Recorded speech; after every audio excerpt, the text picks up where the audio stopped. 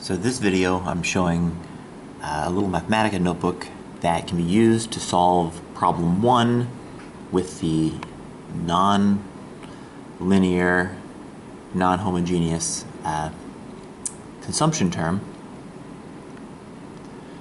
using Runge-Kutta fourth order and a shooting parameter. So in the previous video I uploaded the little derivation, and here I'm showing how to solve it. So here I'm calling beta vowels. That is my shooting parameter. And then I cut the problem into 20 parts ranging from 0 to 1. So the range of row goes has a total range of 1 from 0 to 1. H is the step size. So I take the total range and I divide it by the number of points minus 1. So that's the size of each step. Then, if you remember for the derivation before, I defined functions f and h as the right-hand side of the differential equations. And also because we're doing a numerical solution, we need to have some values for the parameters going in. And in particular here we've got this nu and kappa. So I decided that from literature it seems as though nu is around 2 to 3 orders of magnitude larger than kappa. So I just defined kappa to be 0.1, and then nu is 100 times that. And here is our function f and our function g, which are functions of row v1 and v2, and then I've got kappa and nu there. These are our solutions. So we're starting on the far left side and solving with a row equal to 0, and then we're solving over a row equals 1 on a step-by-step fashion. v1 is equal to 0, and that's our defined boundary, and then our defined initial condition, and our initial slope we defined as beta vowels. And I loop, that's just a looping variable that I used.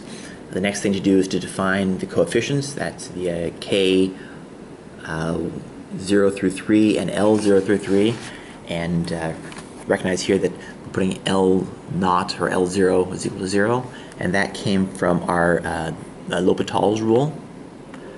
And then the rest of these are just formulaic.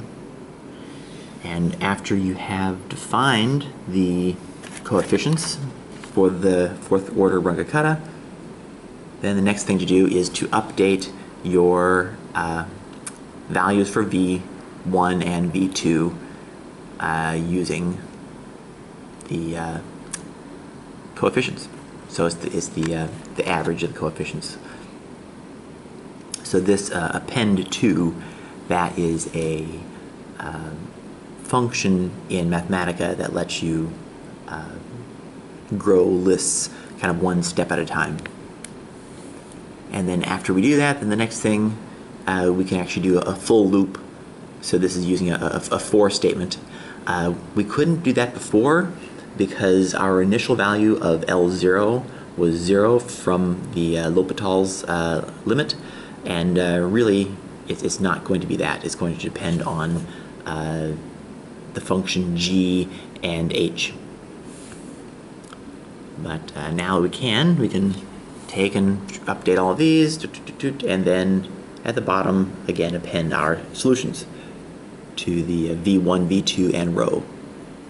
And at the end of the day, we wind up with row, which are these, and Mathematica writes the solution exact, and you can get a numerical answer by using the command capital N, and then we have v values, or v1. And what I'm going to do here is I'm going to show a plot of the solution using a table function. So I use table and row and v1, and when I do that I get a solution that looks something like that. So looking at this, the first question is this any good? Actually, it's not the first question, it's the only question, right? And the way to tell if it's any good is first off to see if the Runge-Kutta is converged. And basically we're looking if the step size is small enough to result in a converged solution. In the case that you have a very stiff problem, and we say a stiff problem is one that doesn't converge well, you have to go to a really, really large number of points, but we're just using 20. And what we can do is we can just change the number of points and then see what happens.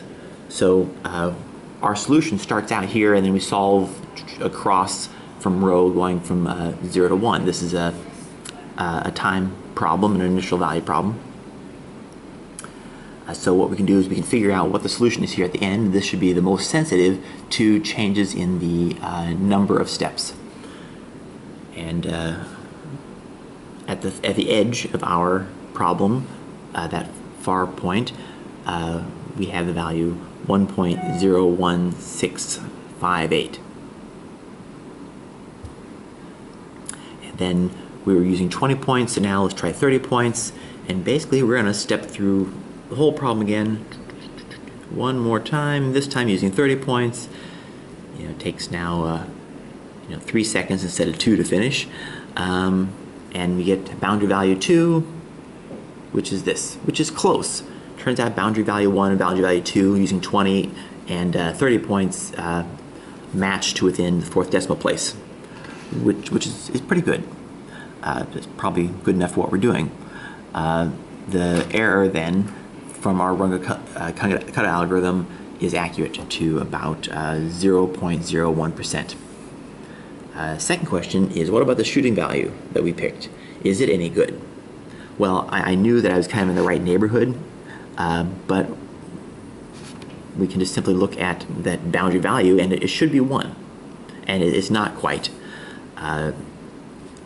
So what you can do is you can go through and step through this again, and here I just stepped through and I manually changed that value. And if you pick a shooting value of 0.022795, run through the whole algorithm again, it comes out really, really close.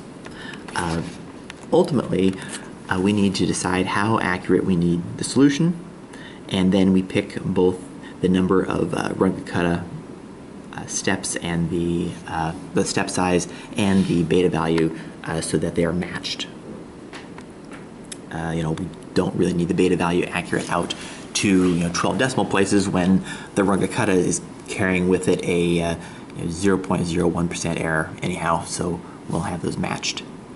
As far as automating this, if you wanted to, you could take and you could for example, pick beta values like this, make a table of them, and once you had a table of them, you could plot a solution. I don't have it done here, but you could plot a solution to get the best beta, or get a beta which is acceptably close.